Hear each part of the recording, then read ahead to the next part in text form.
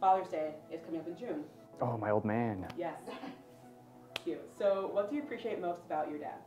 I honestly, like, he's one of the hardest working people. So he came here for like chasing like the American dream. And I think and he's worked very hard to cultivate and cut out a life for him here. And that's something I really respect and recognize. What do you appreciate most about your dad? Oh gosh, I love my dad so much. I appreciate that my dad is very even-keeled and very laid back, which I appreciate a lot. And he also has a very good sense of humor, which is something that I like to think that I've inherited. You definitely have. Yeah. What do I appreciate most about my dad? You know, he always just worked really hard so that we could have a good life. He worked on the weekends and he worked overtime, and he really contributed a lot of time so that my family could do the things that we wanted to do. And sometimes he would miss events like baseball games or my sister's cheerleading events, but he just always worked so hard that we could have a comfortable life and he could support us. He definitely taught me a work ethic. He stayed at the same job for like 40 years, but just the fact that like he would go like work 12-hour shifts at his job and then like come to like my baseball games or something, just always went above and beyond for his family. So respect the crap out of that. Is there one takeaway you learned from your dad? Probably to be a little bit more understanding and around kids now. You know, when kids are rambunctious, I think I look back at how my dad handled things, and I was laughing because it's almost like payback for when I was that age. So, I think a takeaway that I've learned from my dad is just how to be a patient listener.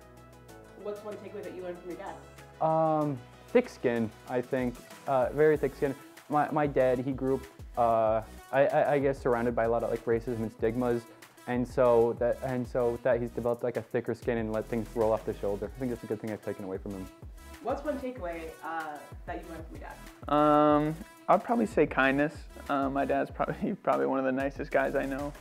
And it's just something that I try to emulate because, you know, I see how he treats people and my mom and the rest of my family, and that's something that I want to take away, and I want to try and do my best job of emulating. How do you celebrate Father's Day? Typically we do like, you know, presents, cards. Normally we try to get my dad to pick a restaurant to go to. How do you celebrate Father's Day?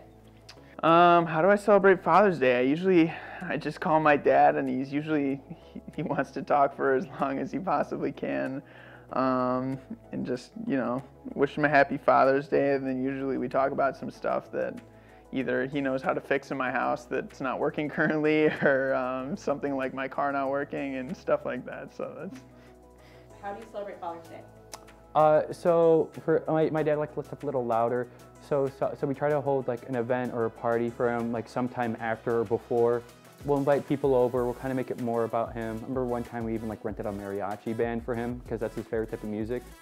And me and my mom, we usually like try to chip in. We'll like go like a half and half on trying to get him like a nice watch because he likes watches. How do you celebrate Father's Day? Usually go see my dad, or my parents, I guess. And he's usually not the best person to buy gifts for because he's very stingy still with money. So we usually just like make dip or something. We have like a family dip that's like the stupidest thing ever. It's only 3 ingredients, but we make it every like time we hang out. What's your dip? It's just cream cheese, onions, and a little bit of milk. And we call it doorband dip. It's real creative. Sometimes we throw like chives or something on top just to like make it look fancy, but it's never for taste. It's just to look nice.